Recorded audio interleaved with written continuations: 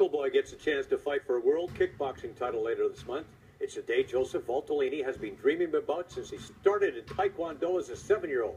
The man known as Bazooka Joe will face the champ, Mark DeBonte of Holland, July 21st at the Forum in Los Angeles for the Glory Championship. The card will be aired live on pay-per-view. Valtellini, who's racked up a record of 12-1, plans to make the most of this opportunity.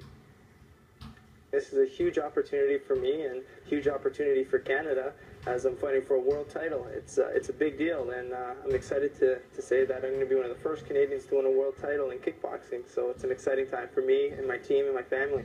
Valtellini, who works as a high school phys ed teacher when he's not kicking people around the ring, has been preparing hard for this fight.